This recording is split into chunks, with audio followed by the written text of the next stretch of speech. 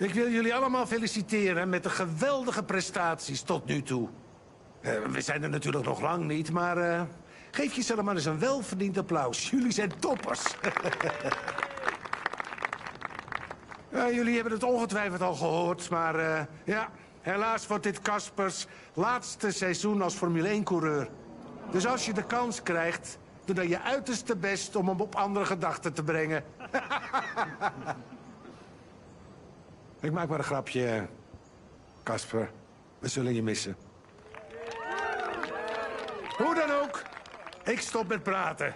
Voorlopig. Ga vanavond lekker genieten, want wij gaan voor de 4e plek.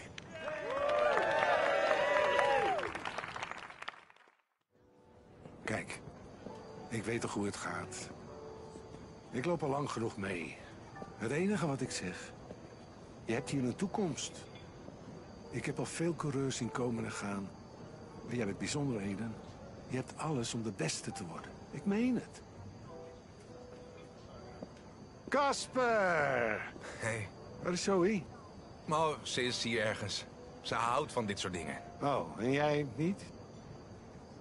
Mogen we erbij komen? Maar ga je gang. Kom op, Eden. Zitten.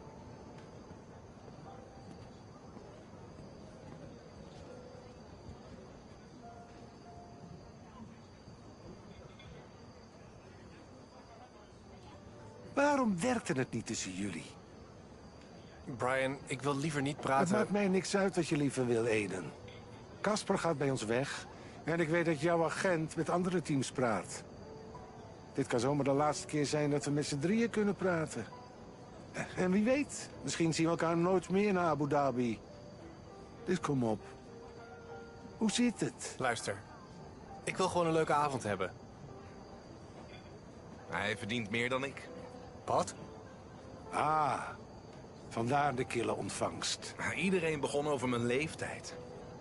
Maar ik wilde mezelf gewoon bewijzen. Bewijzen dat ik beter was dan de volgende smaakmaker van de maand. Dit ging niet om jou, Eden. Alleen ik weet het niet. En hoe zit het met jou? Hij wilde me niet in het team. Niet? Jij wilde liever Ricciardo. Volgens jou ben ik al over mijn hoogtepunt heen. Wat? Maar dat is niet waar. Je beleeft een geweldig seizoen. Kun je dat getal verifiëren? Dat klopt. En dat is het afgesproken bedrag, toch? Ja. Laten we het hem zien.